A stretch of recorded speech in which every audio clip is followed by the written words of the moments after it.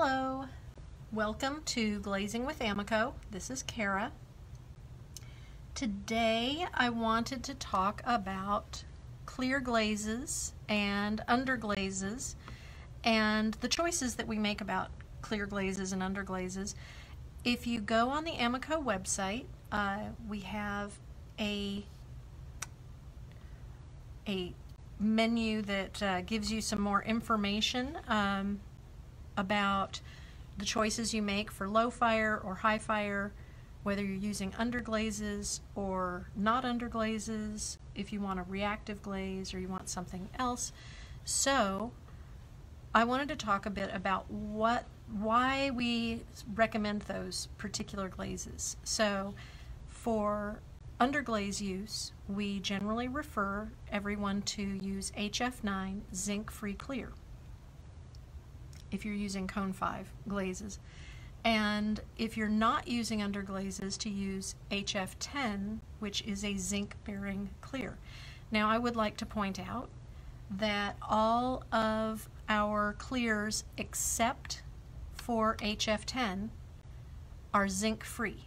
So our satin matte clear is zinc-free.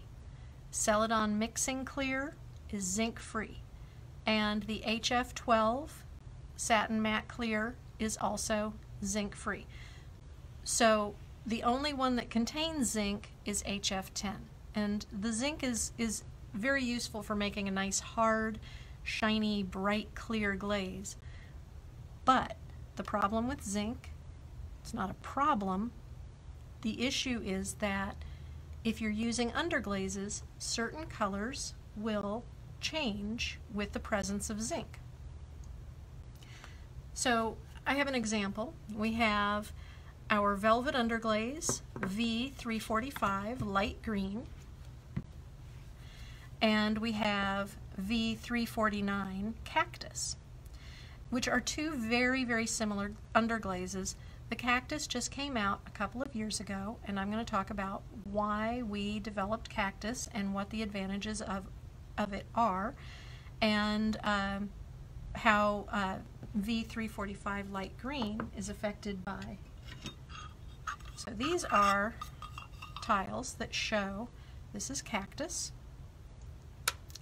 with LG10. This is at cone 05, so low fire. This is not with HF9 or HF10. These are low fire glazes. So this is 345 with LG10, and this is 349, so light green and cactus with the same glaze. And as you can see, they look pretty much alike. There's not a lot of variation. So if you're using low fire and you're using LG10 at low fire temperatures, it doesn't make any difference. You can use whichever one you prefer. You're going to get a similar kind of response. Where the change comes in is when you go up to cone 5.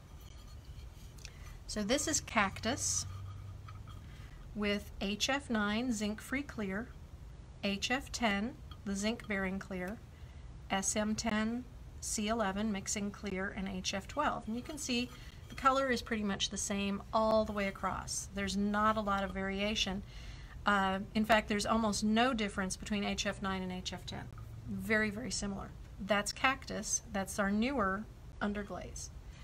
However, you can see a big difference when you switch to the V345 light green. This is HF10 zinc-free clear. This is HF9, HF10, which has zinc.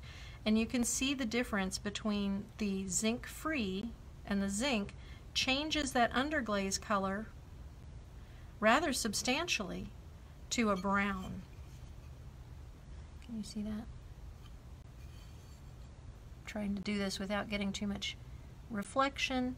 It's more brown, whereas with zinc-free is more green, more true to color. You will also notice that it is a little bit darker, so there is a variation. And if you're wondering about the grid, this is 1 coat, 2 coat, 3 coat of each of the clears. 1 coat, 2 coat, 3 coat. HF9, HF10, SM10, C11, mixing clear, HF12. So that was the purpose behind those new pink and green underglazes. I'm going to show you a more dramatic difference than cactus and light green. We have avocado green, cone 5, HF9, HF10. Can you see how much of a difference that makes? It is a very yellowy brown, really a dramatic difference. Now this is due to the kind of colorants that are in certain greens, and interestingly that same colorant is also in pinks. So if you are relatively new to glaze chemistry, or you have not done a lot of mixing of glazes yourself, you may not realize that a lot of the colorants we use are the same, even though the colors themselves are dramatically different. So chromium is the colorant in the older green underglazes, and it will create a warmer tone with the presence of zinc. Now the funny thing is that actually works for pink underglazes. So here is V316 light pink. HF9 is a little more brown. HF10 actually looks pretty good. SM10 without zinc is a little bit brownish, as is the Mixing Clear, and the HF12 has a very beige undertone. So what I used to say is pink likes zinc. So the pink actually did, the old chromium pink did better with the presence of zinc than without. So we created V317 coral, and now regardless whether you're using zinc or zinc-free, you get the same bright pink all across the board. Isn't that nice? So that was the purpose. If you were wondering why we suddenly had 2 new pinks and 2 new greens when we already had pinks and greens, this would be why. So when we suggest a zinc-free clear for underglazes, especially if you're using older formulations, it is to keep the colors as true as possible, because certain colors will change. So the other question that I sometimes hear is about smudging and dragging. So I've had some people who suggest, and you can see here in this tile, you see how that top line is like dragging down. I don't know how visible that is. The next line isn't really doing that, and the line below is not doing it, and the fourth line is not doing it at all. So some underglazes will drag with some glazes. It depends on the glaze, and it depends on the underglaze. So in this case, this is HF9 zinc-free clear over 4 different underglazes. The top is V370 velour black, which we use for a great many things, and it does not flux even as high as cone 10. But the glaze did drag it a little bit because it was a very thick line.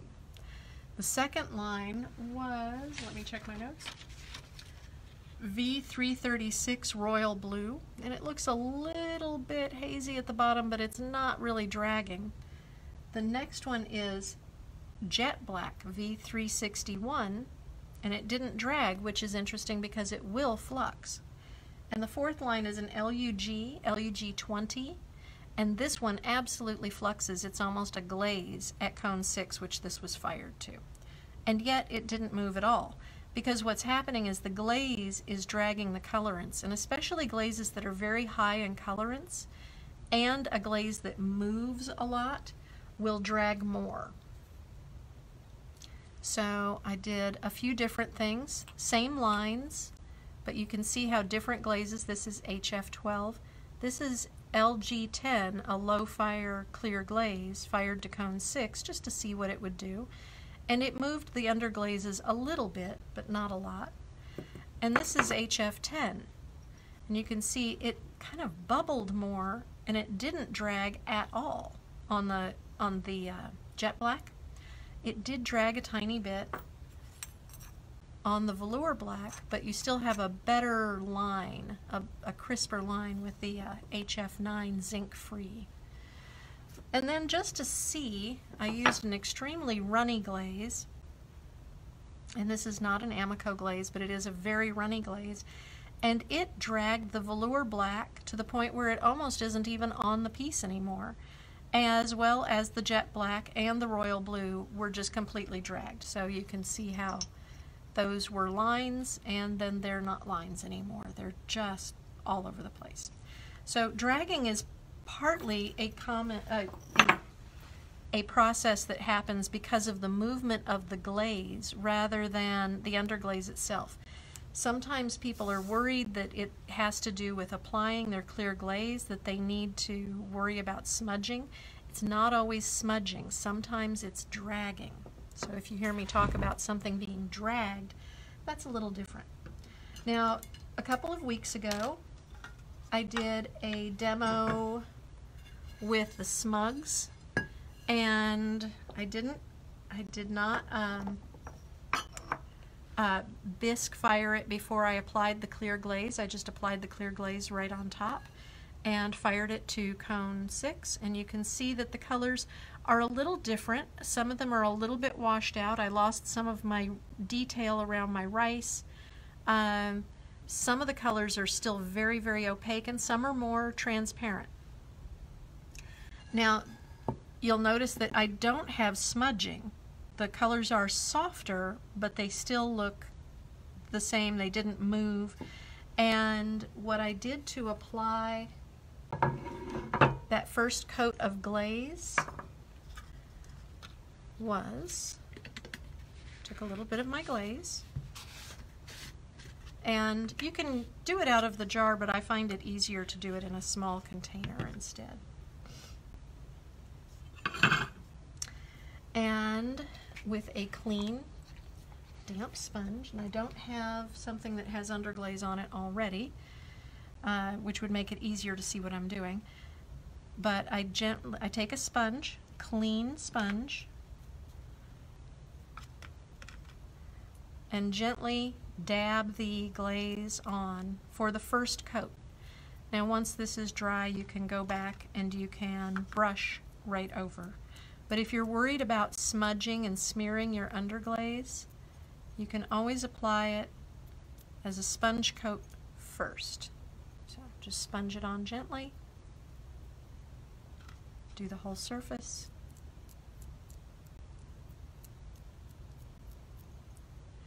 And then, once that's dry, just take a brush on normally for your second and third coats.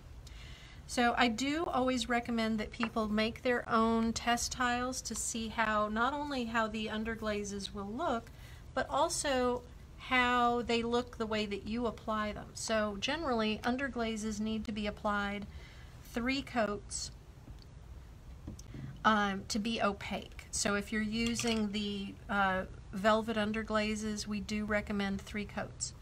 I do sometimes use an applicator, and of course when you have a very thick application, you can, if it's too thick, you have more chance of dragging. So those are the main points about using the zinc-free glaze, and why we offer a zinc-free glaze, and why we offer a zinc glaze. As I said, zinc glazes are nice, shiny, hard, really durable, but they can change your underglazes. So depending on which underglaze you're using and what you're looking for, you may want to choose a zinc-bearing glaze like HF10, or you may opt for HF9, the zinc-free version. I hope that clears some things up about what the uses are, what the differences are, and if you have any questions, just drop them in the comments, and I will answer them offline. I hope that you have a great day, and we'll talk to you later.